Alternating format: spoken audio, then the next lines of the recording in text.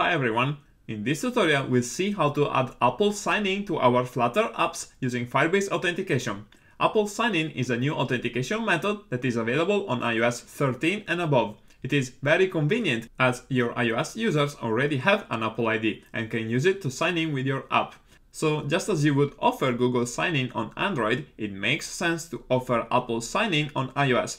So in this tutorial we will use the Apple Sign-in Flutter plugin that is available on pub.dev.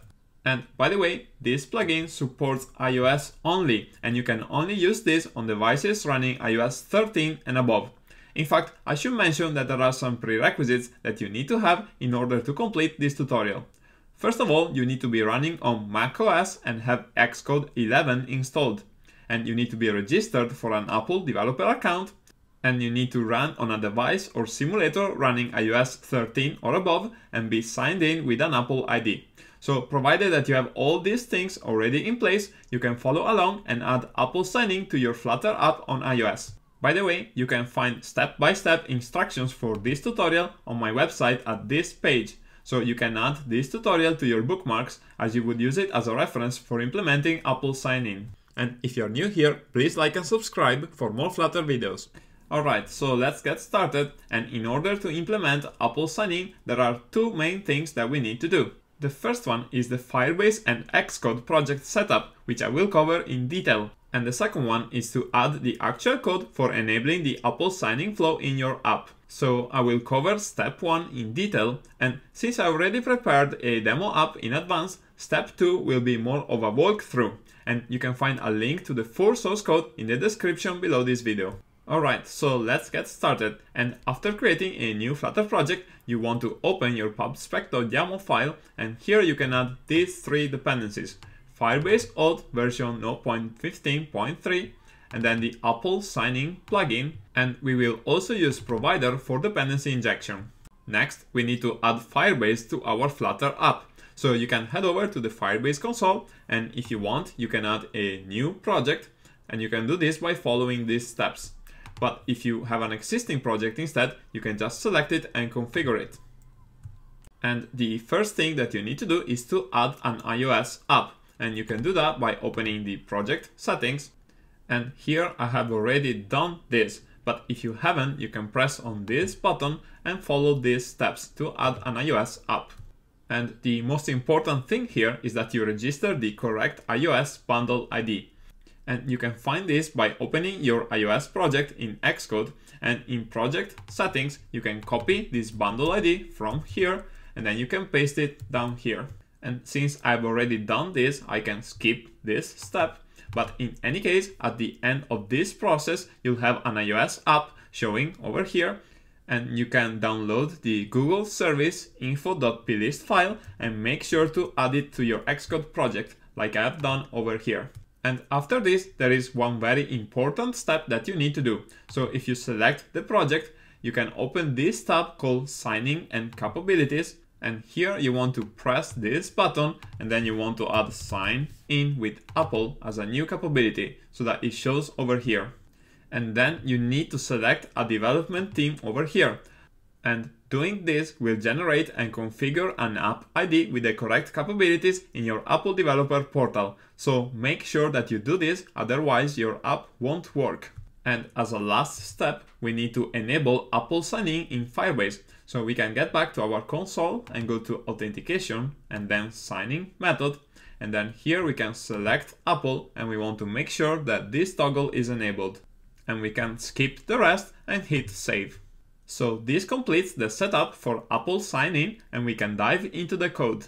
And as I said before, the rest of this tutorial will be a walkthrough of the demo app that I've built, which is just a minimal implementation of Apple sign-in. So this is what it looks like with just one screen and this button.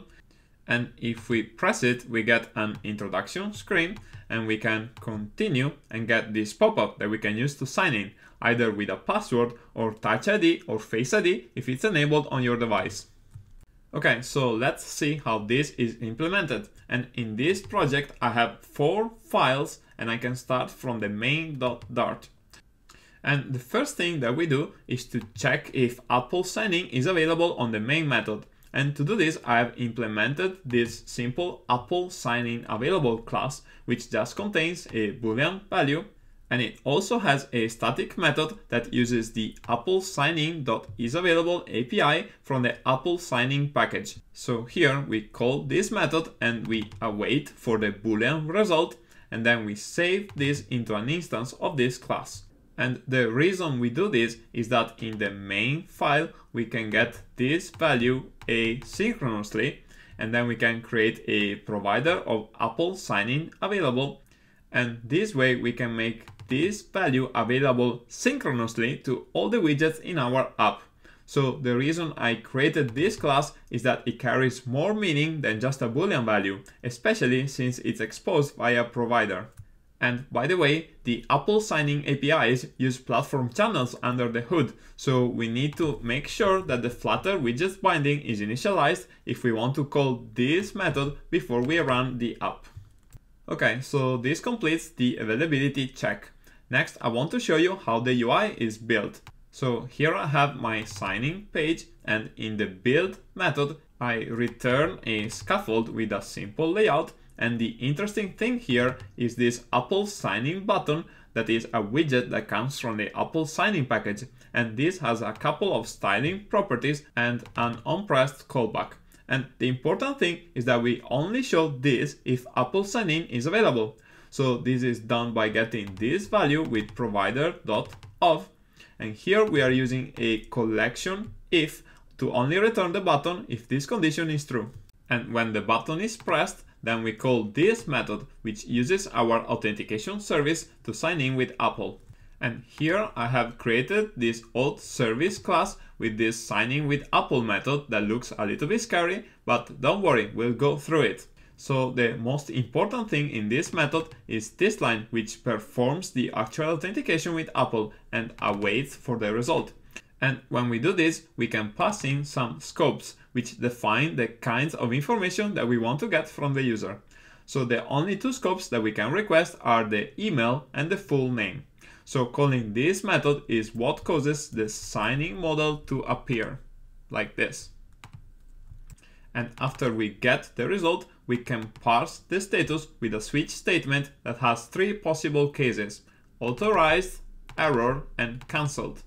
So if the request was authorized, we can create an OAuth provider credential with the identity token and the authorization code that we received. And then we can pass this to Firebase auth.signing with credential and get an auth result that we can use to extract the Firebase user. So this is what binds the Apple credentials with a user account that we can use with Firebase. And if we requested the full name, then we can update the profile information of the Firebase user with the full name from the Apple credential. And as a last step, we can return the Firebase user. Instead, if the authentication failed or was cancelled by the user, we throw a platform exception that can be handled at the calling site. So this is all you need to authenticate with Apple. Finally, we need to glue things together. So to do that, in the main.dart, I've added a provider of auth service above the material app. And as a result, when I want to sign in, I get the authentication service like this, and I can attempt to sign in with Apple. And if the call succeeds, then we can print the result, or if it throws an error, we can catch it and react accordingly. Okay, so this completes our tutorial. And the next logical step would be to move away from the sign-in page and show the home page instead when sign-in is successful. This can be done by adding a widget above the sign-in page to decide which page to show depending on the onAuth state change stream of Firebase auth. So you can check out some of my other tutorials for how to do this.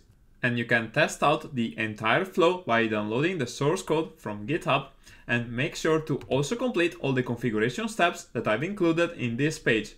So once again, you can use this as a reference. And by the way, I want to say that I've also updated my reference authentication demo to include Apple sign-in, and this also shows how to implement various other authentication methods.